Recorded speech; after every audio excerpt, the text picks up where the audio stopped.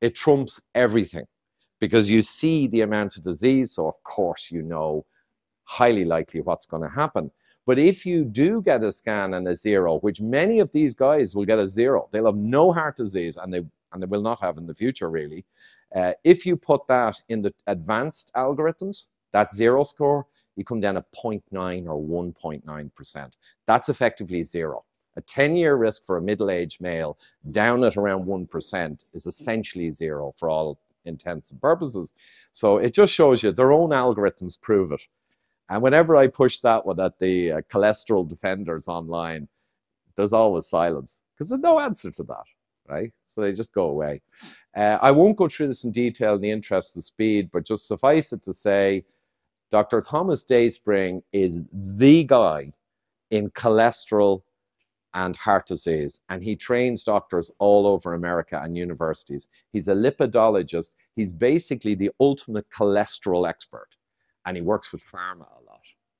He takes in a lot of money from pharma, right, for his courses. But he admitted to me in 2014, kind of by mistake, he essentially admitted when I was goading him on Twitter and I was kind of setting him up, and he did admit it. In reality, the majority of heart attacks are due to insulin resistance. And LDL, bad cholesterol, is a useless predictor for cardiovascular issues unless it's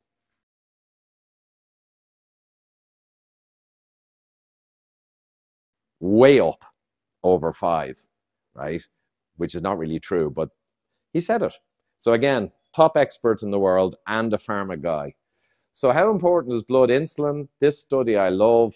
It basically showed that in Columbian men who had a heart attack, they did a great study and said, we're going to follow them for 7 years and we're going to measure all their bloods at the start and we're going to get a full profile of all of them. And we'll watch and see who gets a second heart attack. And then at the end of 7 years, we can look at the data and say, well, what was the thing to watch to know that you're going to have a second heart attack? So it's huge.